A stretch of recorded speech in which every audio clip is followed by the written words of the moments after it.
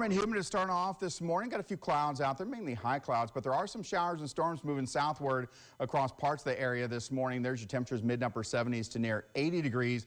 This afternoon, looking for those highs right around 90 to 92, inland mid 80s there along the coast with a 60% chance of showers and thunderstorms. Some of those could produce some locally heavy rainfall. 1 to 2 inches in isolated spots, not out of the question. Rain chances stay high tomorrow, drop off for Saturday, and then increase again for Monday, Tuesday, and Wednesday.